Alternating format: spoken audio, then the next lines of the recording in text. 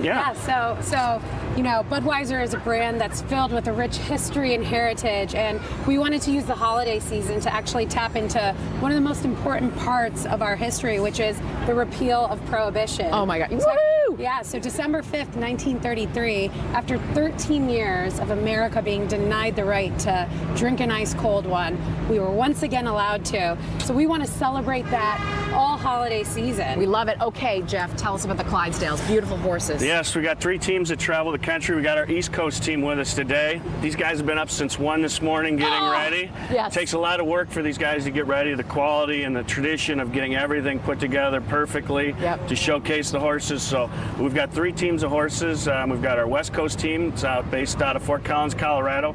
And then our Midwest team in St. Louis, Missouri, and the East Coast guys. So thank you so much for coming. Thank you for letting me go up there. Wave, guys. And the beautiful Dalmatian as well. Okay, everyone, are you happy for the holidays? Yes. Are you happy for Budweiser? Yes. Are you happy for Fox and Friends? Yes. Yay! All right, back inside. We love it. Woohoo! Cheers, everybody. Thank you, Janice. If you noticed, people were more excited about Fox and Friends than beer. Wow.